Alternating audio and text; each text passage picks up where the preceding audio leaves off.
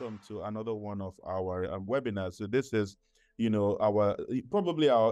is the second to the last webinar session we'll be having, and I'm hoping to have a face-to-face webinar sometime in December with a few interesting parties, but we'll wait for that to happen.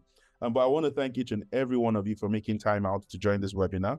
It's going to be a very interactive and interesting session because we're discussing a sort of buzz topic, should I say, at the moment. Everyone's on about AI, robotics, and where are we heading as a race in terms of the human race, should I say. So yeah, I'm really looking forward to listening to what we have in store on this session, and of course looking forward to the mind-blowing insights that will be shared during the course of our conversation.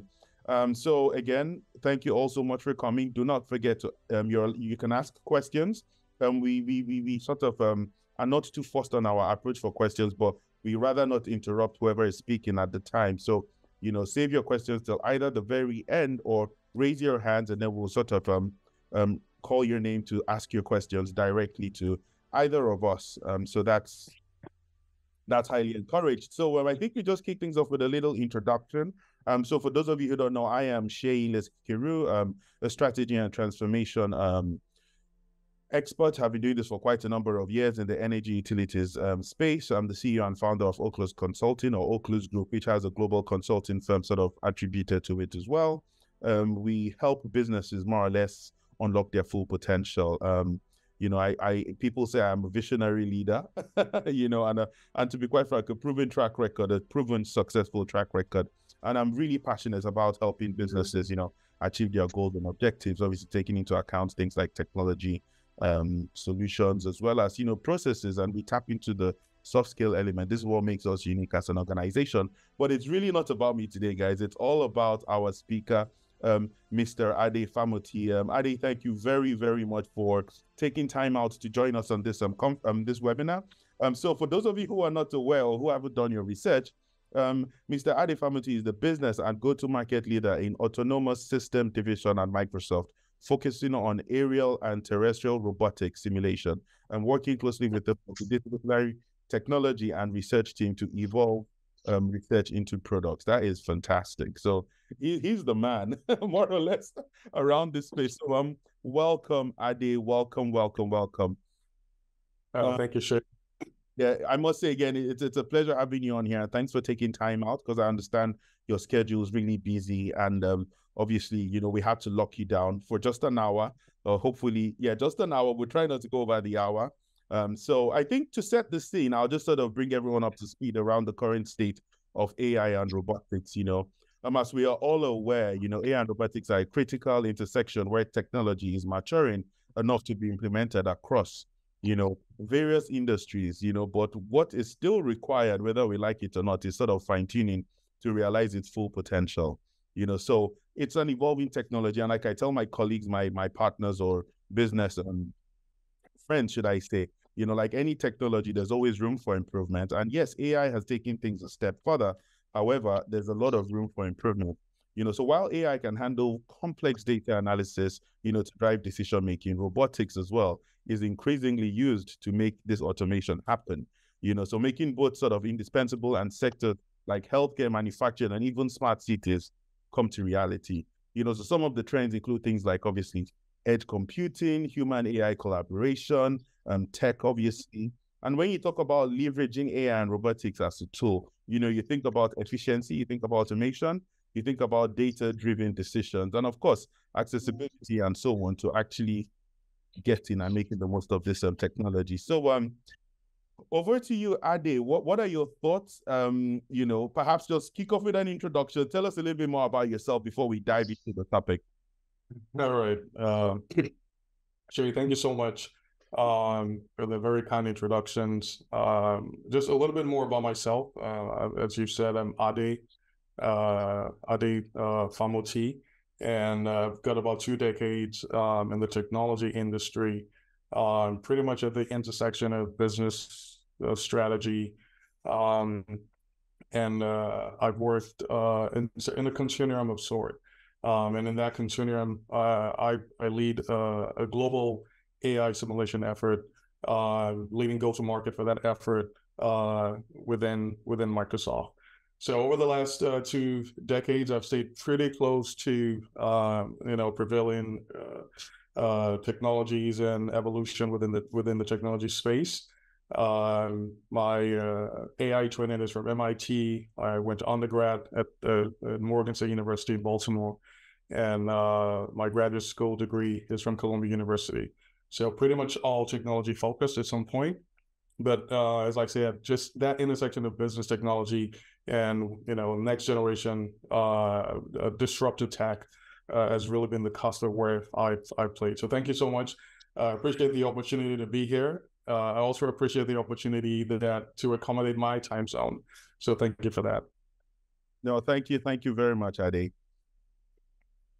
Yeah. So yeah. Okay, yeah, go on. No, just a bit of response to the opening that I heard you say.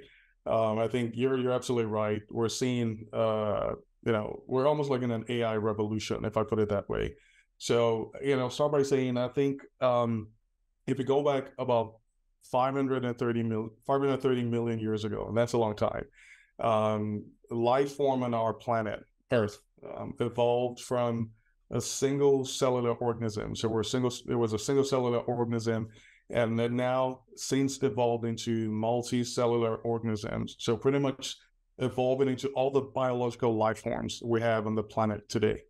Okay, it started as a single cell and pretty much all the life forms we have today.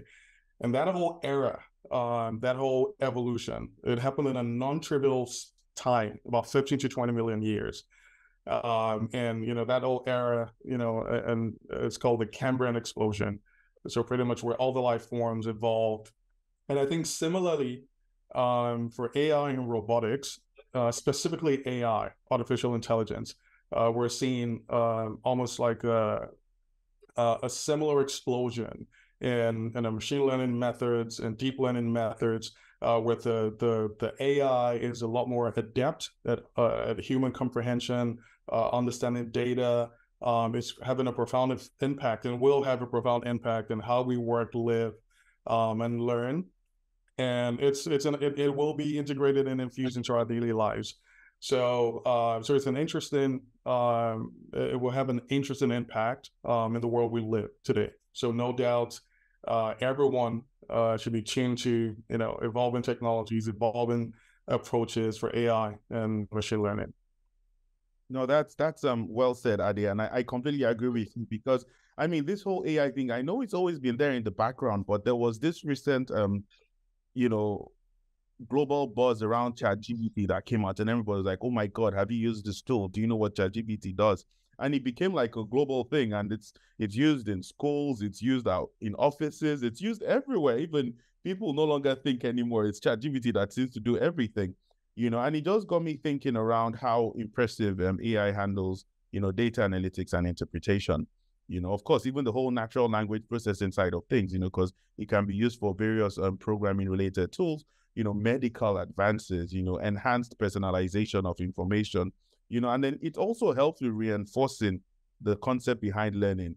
But what's also very impressive is the whole automation side of things, which obviously sits very much within what you do in robotics. So it's quite interesting, So based on some of these things, sometimes I wonder, what are the main challenges, that need to be addressed to realize, to fully realize the potential of AI and robotics? What's your take on this, Ade? Yeah, so there's a lot of buzz around AI, around machine learning, robotics, and it's not unfounded. But I would say there's still a long ways to go in terms of just the research, the innovation, the evolution of of AI and machine learning and robotics in our daily lives. So I'll give an example, just the sort of massive gap between human and machine comprehension and reasoning. So I have a 5-year-old. I can tell my 5-year-old to take their food or their leftover into the refrigerator. I can tell my 5-year-old to put the leftovers in the trash. I can tell him to go wash the dishes, all in one.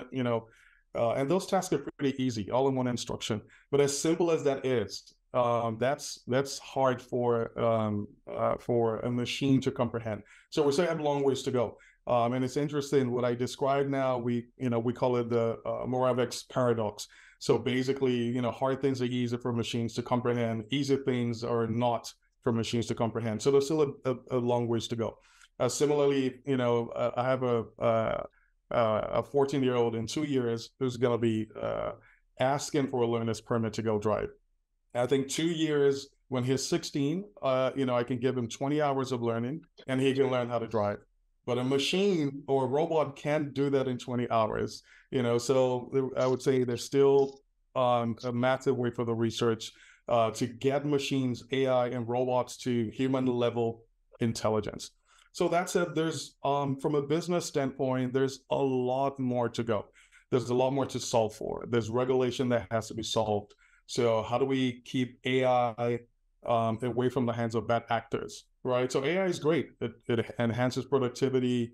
It advances human-machine collaboration. But how do you make sure it's not in the hands of bad actors, right? There's the responsible use of it as well. Like, how do we circumnavigate the responsible use of AI, ensuring that it's not used in a way that is biased or prejudiced. So there's still massive ways to go. And I think also there's still public acceptance. So a lot of people are still one eye open, one eye closed. They're taking a look and see approach, like, this AI, do we, integrate and embed this into our business systems, or do we just watch? So I would say there's still several challenges that need to be solved in those regards. Well, that's well said, Adi. And I think I completely agree with you particularly around even the emotional intelligence, should I say, of AI. I think that's definitely going to take a while, because the amount of algorithms that perhaps go into it must be a lot, right? And I might be wrong, and correct me if I'm wrong, but I really don't see AI replacing our human, who we are as a human race. I know some of you, I see Asif smiling as well, like, that's my plan. We're going to use robots to take over sanitization globally, but I think it would happen, but it'll take a while. So for those of you who are not aware, Asif is he's got a business in Vancouver that actually use robots to do sanitization. So that's why I sort of cracked that joke, but I think we still have a long way to go. Adi, I was thinking, could we do some deep dive into some of the real world scenarios where AI and robotics could be a lot more instrumental? I know there's a lot in the medical space, the automotive space, especially from a robotic standpoint, because if I'm being honest with you, I find I can easily relate to AI, but with robotics, I struggle, and from a robotic standpoint, it's not just when I think robots, I think humans that are robots, but I know there's a lot in the aerospace going on. There's a lot of technology out there that's sort of advancing how crafts, should I say, are used. I know companies like Amazon are using drones and so on to deliver packages, and for me, I think that's an element of robotics. Correct me if I'm wrong, but where are we heading in the robotics world as well?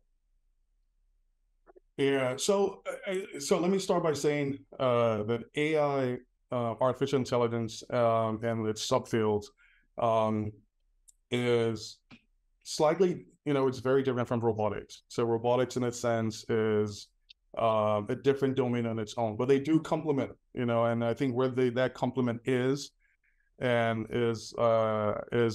autonomy, right? How to get, robots to have, human-like intelligence through, algorithms. So I would say for AI, there's massive utility of AI today, even in our daily lives. As a matter of fact, today, a lot of us don't know we use AI. So I'll share some use cases. You go home, you turn on your TV, you're watching Netflix.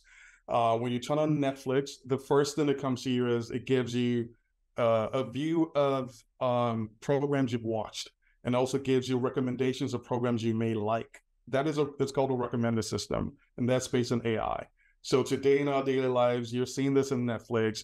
If you have voice assistants like Alexa, like Google Home, like Siri on your phone, those are voice assistants that are based on natural language. So you ask Alexa, what's the weather? Or for example, it takes your voice as a natural input. It infuses its machine learning algorithms, and it outputs certain suggestions or assistance based on what you're asking. So that's AI that is in our daily lives. It's right there in the purview. I would say also, if you think from a business standpoint in financial services, so financial services use AI today for things like AML, anti-money laundering, to ensure the integrity of and operational efficiencies of what they do in banking and finance.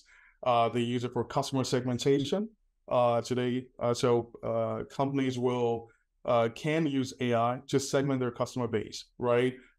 Who's in this demographic? Who's got this? Who's earning within a certain range? And they can use those AI methods to segment and target certain services and goods to their customers. Another good example is search. Mm-hmm. If you're searching today on Bing or Google or one of the other search engines, you're using in some way those recommendations from the search results are based on AI. So a lot of us don't know we're actually already daily consumers of AI. In the way we live, in the way we work, and the way we even learn. So a good example that you mentioned is medical, and I want to hone in on medical. So today, AI is used for diagnosis, for anti-cancer imaging, to look at cells, or perhaps down at the cellular level to see if there's any anomalies around cells, right? And it gives you diagnosis, it gives you quick identification of diseases. So the medical field is fully embracing AI. And I think similarly, if you look at more medical research, so AI is being used for things like, genome sequencing, DNA sequencing, RNA modifications, a lot of research around just a bit more depth at the cellular level. And so AI is having some tremendous reception in medical. As a matter of fact, what AI is also doing in medical is it's challenging business models. So we're seeing, for example, traditional pharmaceuticals that are now even going as far as buying AI companies. So, so that's an interesting disruption in medical and pharma. For automotive, because I've already mentioned automotive also. So if you look at, for example, in most cars that roll out of the assembly line today, they're using AI-based sensors, or sensors that in some way rely on, machine learning and AI.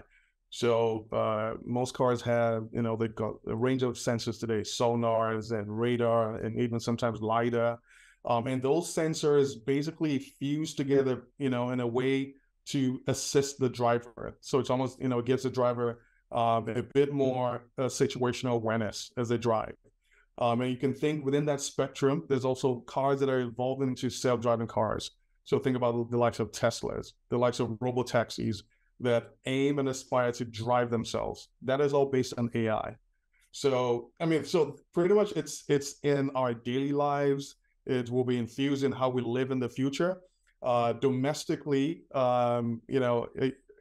today, a lot of us have these robot vacuum cleaners like the likes of the Roombas, right? That pretty much are based on AI. They navigate your homes or your offices, they clean, they identify where the spaces are, and they get the job done. So we're seeing this today, even domestically. For robotics, I'll go further and say, what the industry is moving towards is using robots to de-risk what the humans will do. So, for example, tasks that are very dangerous, robots will go do that task. For example, inspecting cell towers. So imagine cell towers have to be inspected. Sometimes humans have to climb those cell towers. So now you can use robots. You can use like drones or aerial robots to do those tasks. Oil rig inspections, onshore, offshore, midstream, upstream. You could use either terrestrial robots that crawl or walk, or robots that fly themselves. Again, drones to go do those midstream, upstream, downstream inspections. So we're seeing utility across business, across consumer, domestically at home. The impact and the profound implications of AI and robotics is all around us. That is very, very interesting, Amadi. I like the way you broke it down, and the way it sort of plays out in my head is I would look at AI as what provides, should I say, the brains that sort of guides the robotic body, if that makes any sense, so AI helps with like, basically makes robots smarter, and more adaptable based on, decision based like data to guide its decisions, and yeah, you're right. You touched on the autonomous vehicles. Whilst you were saying some of these, I actually looked up a few things, and it's very impressive what's happening in the autonomous vehicle space. There's a case study around Waymo, a subsidiary of Alphabet, where they have the whole concept behind self-driving, which I know is not particularly new, but it's impressive how they've really advanced in that space as well.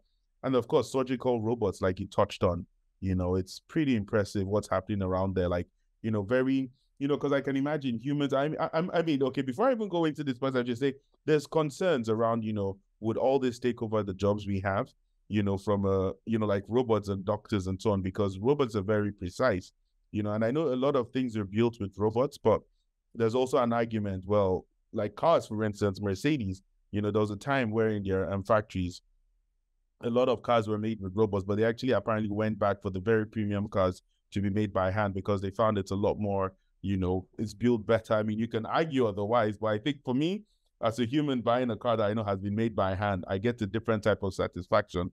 So I wonder, when is it all going to, should I say, evolve? And then of course, agriculture as well, the agriculture robots, John Deere autonomous tractors, and of course you mentioned drones, they use AI to monitor crop health, automate tasks like seeding, spraying, and of course harvesting the crops as well. So it's really, really, really impressive, So that said, Ade, I'm just curious. So where do you see things going, from especially robotics, like what do you think is the next big thing for robotics? Because I see AI, I think we're in that bubble right now. But for robots, is it they're going to make like super small, intelligent robots, or we're expecting large robots, or I mean, where do you see that space going? Robotics is an interesting domain, complementary to AI. I mentioned that that intersection is autonomy, where you're bringing machine level intelligence into robots, into embodied robots. And as a matter of fact, we call that embodied AI.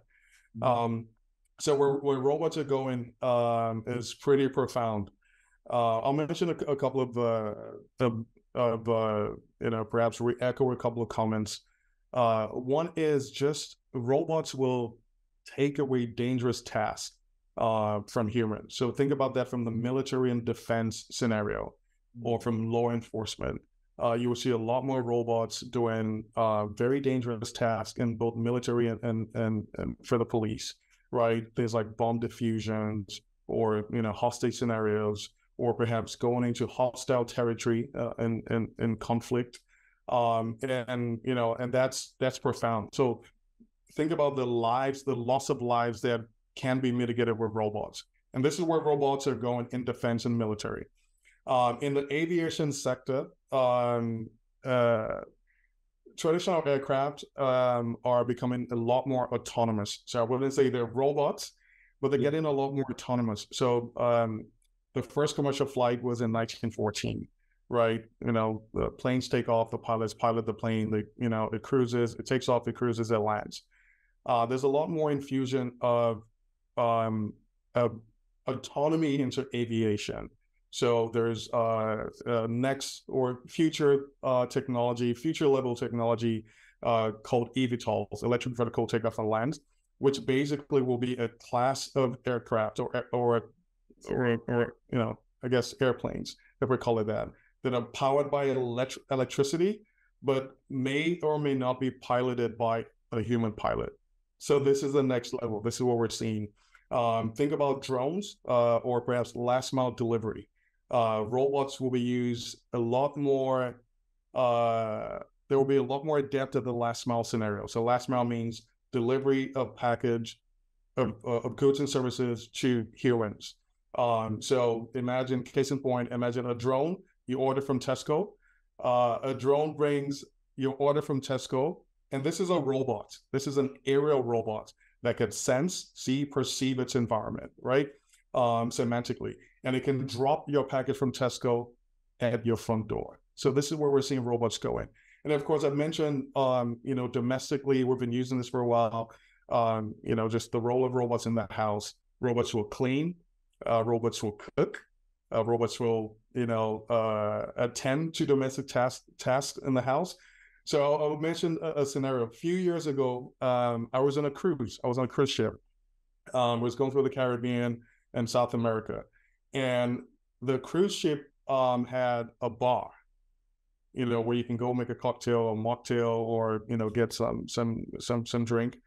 And the bartender was a robot, right? You order your drink, and the robot will mix your cocktail, your mocktail, or any drink you want. This is where we're going. So I wouldn't see it as eliminating jobs, but it would augment labor. It would augment jobs. It would augment. It would de-risk where humans, where humans will be exposed to harm. So this is where robots are going. Wow, Adi, that's very, very, very informative. Actually, I think at this point we'll take a quick break and open the floor to the audience. I'm sure a few people have questions. Again, I like to make this a very interactive session. So please, if you have any questions, you're more than welcome to unmute your mic and speak directly to us, and you can target your questions at anyone in particular. Just a heads up as well, we try to avoid very sensitive questions or topics rather, because we have to respect the speakers as well. So avoid anything political, avoid anything that would sort of, force Adi to say what he's not meant to say, considering he's part of Microsoft. So let's all just bear that in mind, please.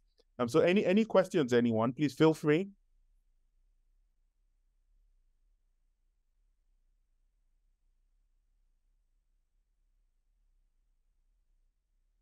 I mean, I'd like to think we're not shy, because I know I had a few questions prior to this. Yeah, and any question is fair game. As much as I can to address it. Yeah. Oh no, thanks, Ade. Okay, I see Asif is on meeting. That's a good start. Thanks for setting the ball. Asif. Yeah, I'm just enjoying Ade's insights. They're absolutely real world. And like you said, robots are going to take over all the dangerous jobs. That's what we are targeting. See, because sanitization and UVC is not very human friendly. It causes skin cancer and all sort of things. So that's what we want to pass it on to the robot to do. Yeah, that's very. And just curious, Yes. you find there's a lot of demand for that offering from a robotics and AI perspective? COVID has changed a lot of people's priorities, and sanitization and keeping. We're mainly focusing on the hospitality sector, hospitality and food restaurants. So that's something where sanitization is quite important, and it will affect other people. So people can't take it easy on that. Yeah, no, that makes a lot of sense, And I think that touches on another area of topic, which will be literally going to the second phase of this conversation, which is partly to do with should I say developing nations in particular. So if I think of some parts of Africa where we don't have the best connectivity, internet and so on, how do we see AI and robotics sort of influencing those regions? Is there scope for improvement? Ade, what's your take on this as well? As if you're more than welcome to say a few things as well. Sure. I'll let Ade go ahead. Yeah. So I think I think it's a great question. Emerging markets aren't left behind. So we're going through an AI renaissance. So a lot of the collaborations in industry for AI, they're also happening in emerging markets. A lot of the students and researchers are from emerging markets, working in the more developed geographies, and they're taking a lot of those learnings back. So I don't see. I think it presents an opportunity for those markets to catch up and to ramp up. I don't see the internet as a huge inhibitor. So, for example, in Africa, a lot of the countries have 90+ internet penetration just by the proliferation of mobile technologies and smartphones in those regions. So the consumption of AI, or for example, if we use, for example, ChatGPT, which can do text summarizations and it can do human level comprehension, reasoning, the consumption of that could be through a mobile device, either ChatGPT directly or APIs that connect to ChatGPT. For robotics, I would say robots are at their edge devices. So they're really just sitting there at the edge, sometimes very minimal requirements for internet, or sometimes no requirements for internet. They do have the human assistant or human controller that is on hand at any time. So think about drones, as I mentioned. In emerging markets, drones are being used for oil rig inspections, for cellular tower inspections, for agriculture inspections, for surveying, for law enforcement. They're doing all that today. And because they're edge devices, there's very minimal requirements for internet access and things like that. Similarly, for robots, you don't need in those parts, where we emerging markets, the regulatory posture is a lot more relaxed than in more developed geos.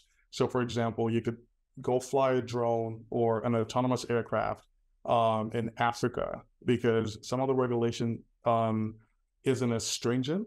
So that gives even more opportunity for people to do business in those parts, like Africa, South America, perhaps in Asia, to go explore, that intersection of AI and robotics. Well, that's very, very informative. I think that actually touches on sort of me bringing back, sort of going back to the core of our conversations, around, from a strategic perspective, if I can say, how can businesses, and educational institutions prepare for this ongoing integration of AI and robotics? I know we've touched on a few of those already, from an agricultural perspective, and so on. But what's your take on that, Ade? Yeah. So it's an AI revolution, right? So it's be part of this revolution or get left behind. That would be my headline comment. The second thing is, I'm not going to ask everyone running a business to go deploy AI or go deploy robots. No, I mean, conventional means and ways of working still exist, right? But I would ask you to evaluate what I call the holy trinity of business impact, right? For any business person, would AI and robotics bring you value? Would it bring the right sort of valuable value, and is it doable? So, AI and could be interesting, but may not be viable in your business context, or may not bring that sort of value. So I would just say, keep close to that holy trinity of impact. Is it viable? Is it doable? And is it valuable to your business? That's it for businesses. There are a couple of things I could think about. Don't rush. Businesses, it's a revolution, but I would advise businesses to start with a crawl, walk, run. Start by crawling, get your feet wet in the technologies, get familiar with the technologies, educate yourself about the technologies, ensure that your employees are skilled in the technologies. They're attending webinars like this. They're reading resources online about AI. They're understanding the impact it could have in their business sector. Have a crystal clear synthesis of what it means for your business, right? So if you're in agriculture, if you're in manufacturing, if you're in consulting, what does it mean for you? If you're in legal, what does it mean for you? There are law firms today, businesses, that they're using ChatGPT to do summarizations. They're telling foundational models to look through legal briefs, to look for anomalies, look for contradictions in judicial precedents, look for any sort of advantages they could take to court or to litigation. So it's understand what it means for your business, right? For designers or for game designers, understand what AI means for your industry. Are you still that traditional game designer, still using traditional methods, where your competitors using AI techniques? And this is a couple of $1 trillion industry, gaming and entertainment. You want to make sure that you understand what AI means for your industry. So that's what I would say: crawl, walk, run. Educate yourself. Start small. Don't go crazy with AI. Understand what it means for your industry, your sector. And of course, be always ready to disrupt yourself. Don't wait to be disrupted. Disrupt yourself. And that means having a long-term vision, right? Using AI approaches, techniques, perhaps even robotics, to disrupt yourself, to challenge your business model, to challenge how you traditionally and conventionally do business. So this is what I would say for businesses. And for academia, it's a lot easier because academia has been right at the frontier of the research around AI and robotics. So a lot of universities and schools have partnered with industry, either partner with industry or they had researchers that came from academia into industry. So academia is well positioned to be ready for this AI revolution, right?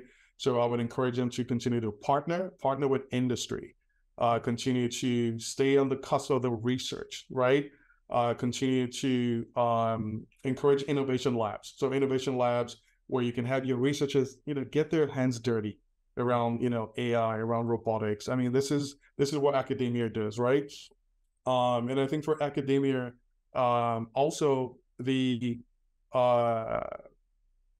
transfer of research, right? Almost like an accelerator of research from labs into industry is very key.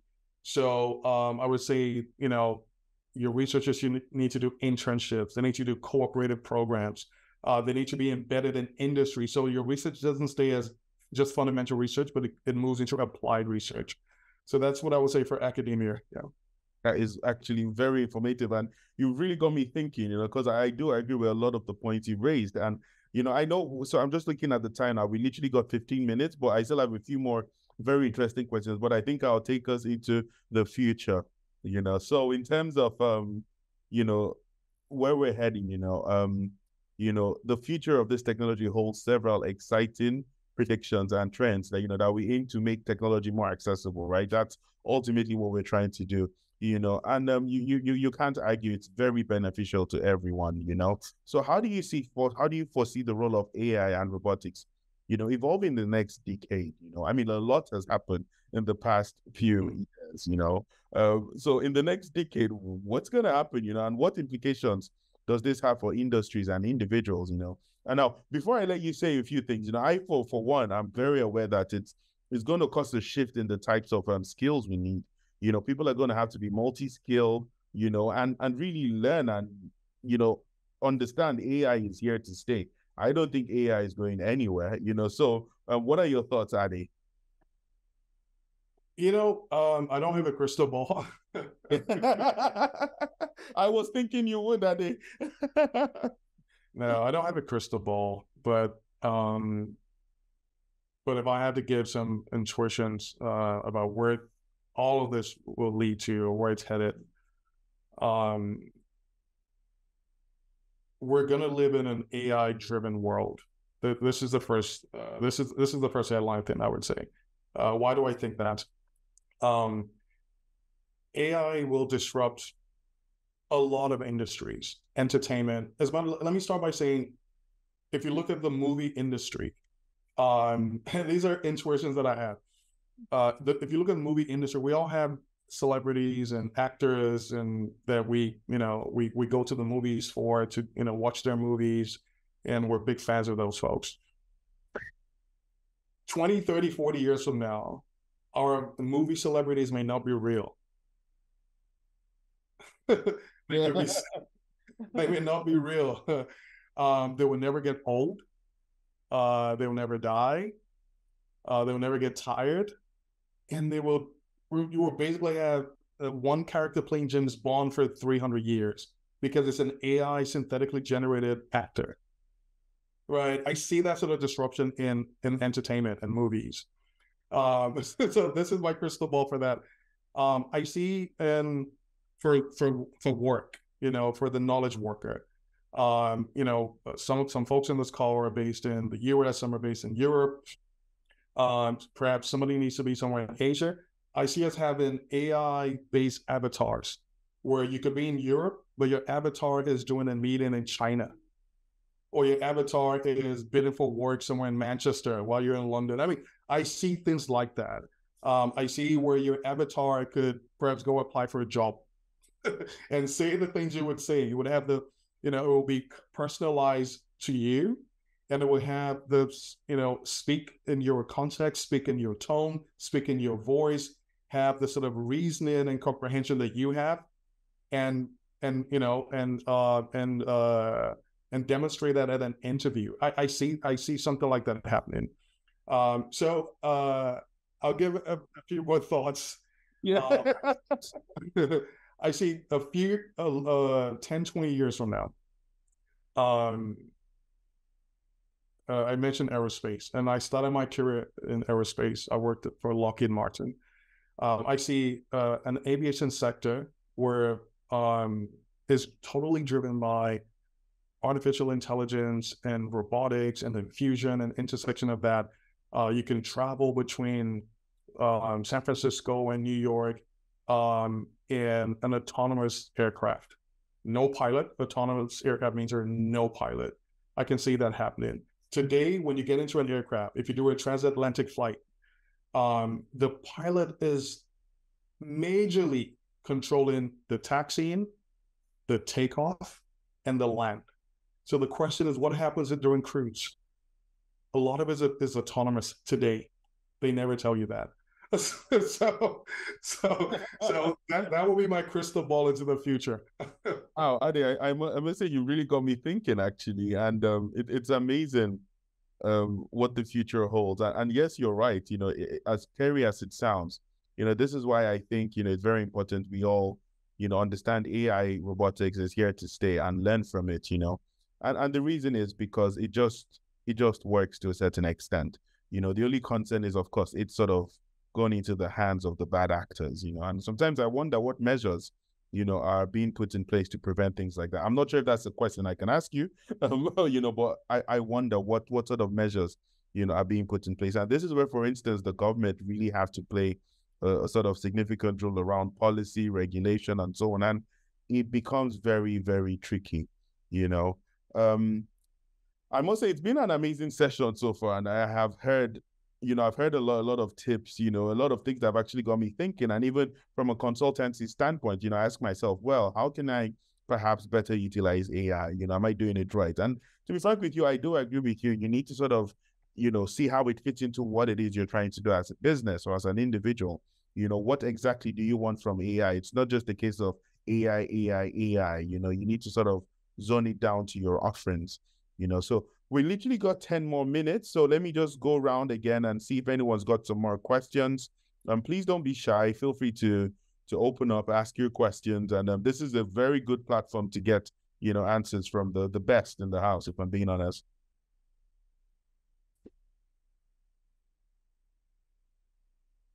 Thank you for the kind words. Well, you are, And I did, just to give everyone some context. So I met Ade at one of the conferences in Qatar a few years ago, and ever since then we've become really good friends. And I've learned so much from Ade, and I must say I'm super impressed at some of the his thought process around how just you all need to meet him in person. I would strongly suggest you all connect with him on LinkedIn as well. That's just simply how I will put it. He's a very, very intelligent gentleman. So I guess no questions from anyone. This webinar, I must say, everyone on this call is a little bit shy or just not very forward. So, I mean, the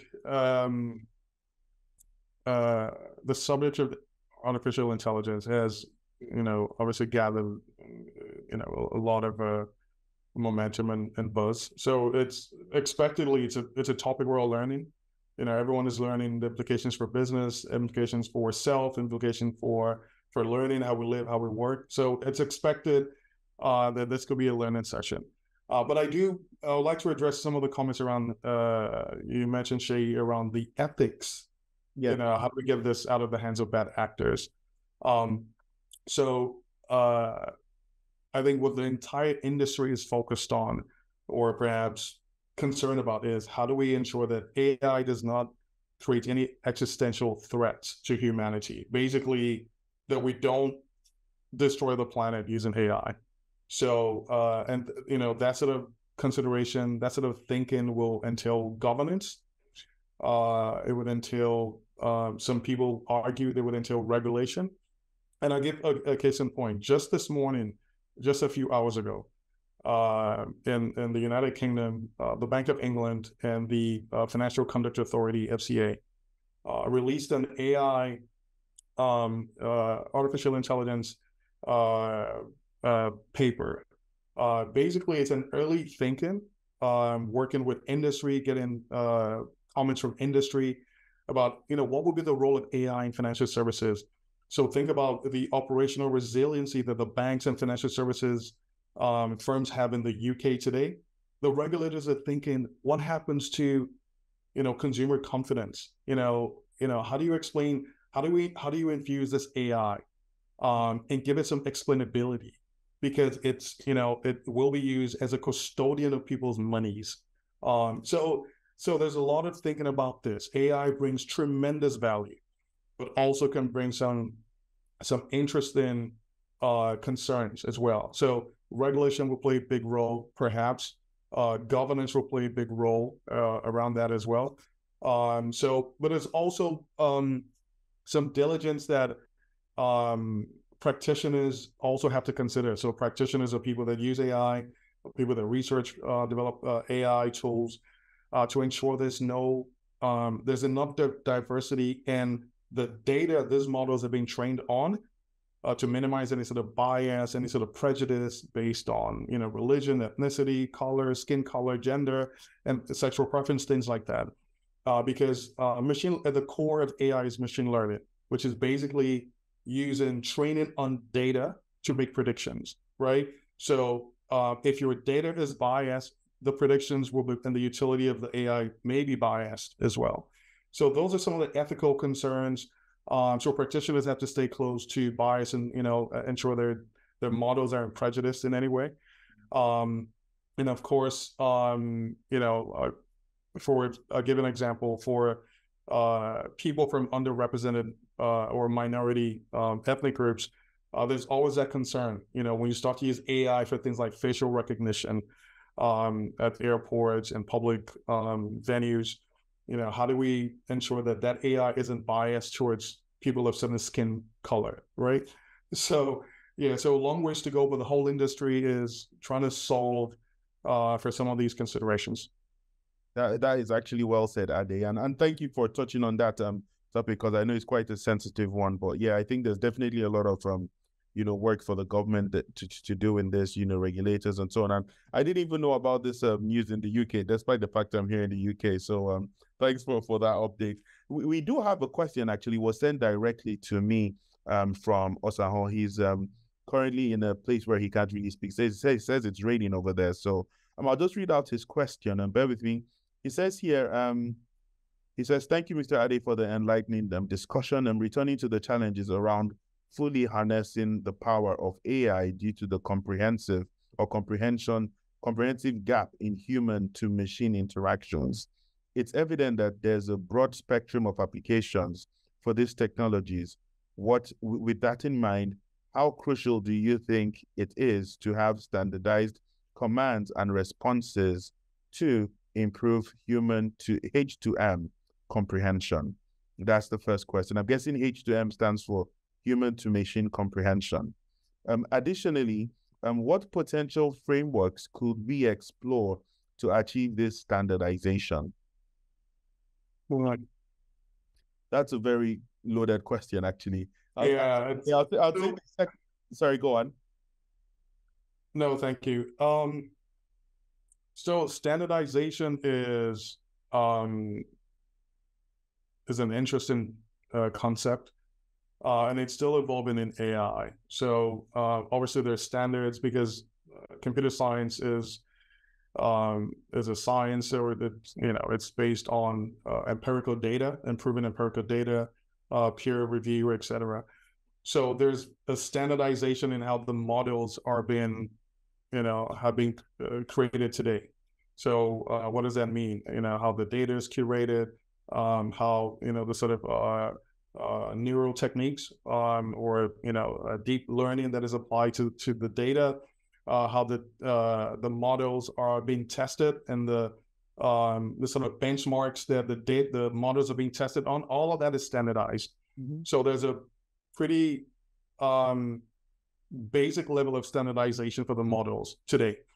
But if you standardize how all the machine learning and AI techniques are being done, you may stifle innovation as well. So there has to be a balance between standardization and, of course, innovation. So you can't standardize everything. Of course, also for competitive advantage, right?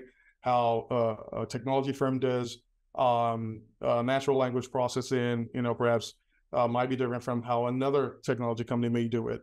The foundational models will have the same sort of architecture. So think about, perhaps GPT-4 from OpenAI or BART from Google. They both have a standardization in terms of the transformer architecture, right?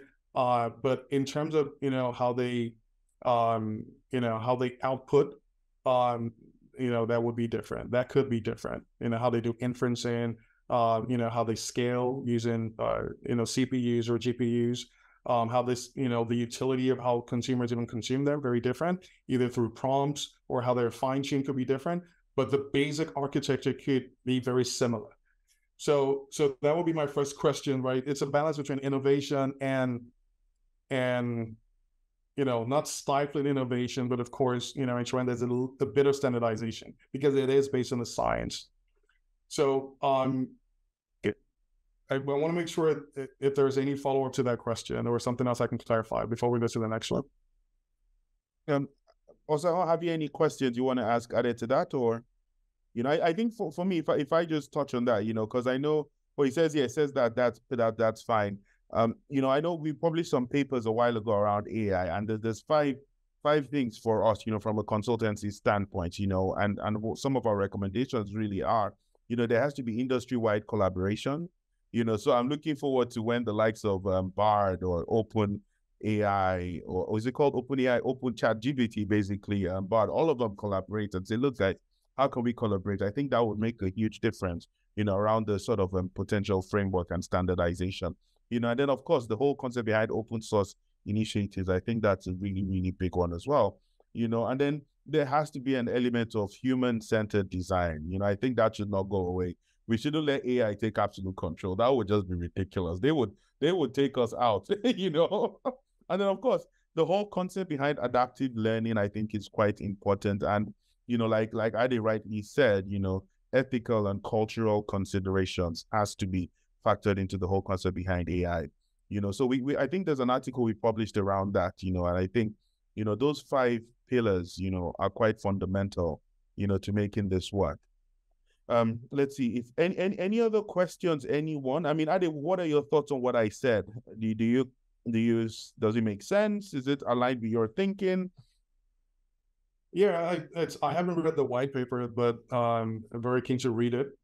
But yeah, a lot of what you said is pretty consistent with how I see this playing out. Also, I do want to stress for AI, there's some unspoken or informal guardrails around the responsible use of AI and perhaps robotics or embodied AI, where AI is into physical robots, and it's based on something in computer science we call Asimov's law, right?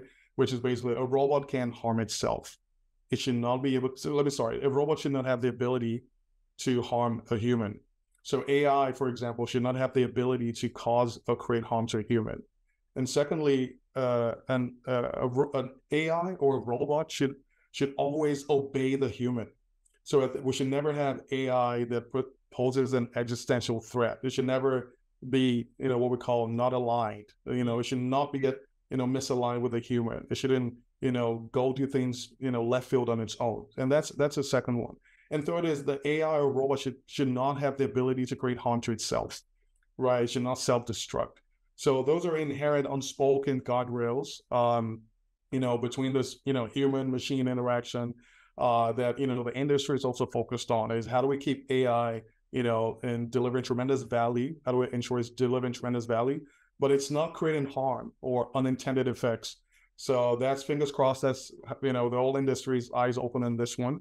And of course, it will take, great collaboration between industry, academia, researchers to ensure that this AI revolution we're in brings the human race value and not, not harm. No, Ade, that is very well said. And I think this is a good note to end our webinar on. I know we've literally gone past the hour by a few minutes, so apologies, because I know a number of you might have to run off. What I have done is I have shared Ade's LinkedIn in the chat section. I would encourage everyone to connect with him. You can also connect with me here as well. I'll just send that to you in the chat section as well. Before we drive this to an end, I'd just like to reiterate, Ade, I must say I have learned so much. You've really got me thinking, and I would like to have a follow-up conversation with you actually around some ideas that have literally come into head now. But I want to thank you so much. Thank you for the time. Before we end the call, any other questions from anyone, any thoughts, ideas they want to sort of share with the team, with all of us here right now? I see Asif has unmuted his mic. Please go ahead, Asif. Yeah. Just wanted to thank you both for a great presentation. Very insightful, very informative. Oh, thank you. Thank you very much. Yes. Any other questions from anyone? Osaho, I know you might not be able to speak, but you can type. Oh yeah, I see your response here. Osaho says thank you for the your response and very good answer as well. Said and Marlisa, any other comments or anyone else on the call? I'll take silence as a no. And I think that's about it. Well, Ade, thank you so much for joining us again on this webinar. We really appreciate this. And yeah, I look forward to touching base with you soon. Yeah, Sherry, thank you so much to you and your team. I thought it was a very interesting conversation. Thank you so much. And look forward to being invited back. Oh, no, thank you, Ade. The next one might be face-to-face, actually. Or maybe we'll do a virtual one, You never know how fast this AI business is going, Absolutely. Right. Thanks for everyone. Thanks for everyone as well. All right, thank you all so much. Everyone, bye.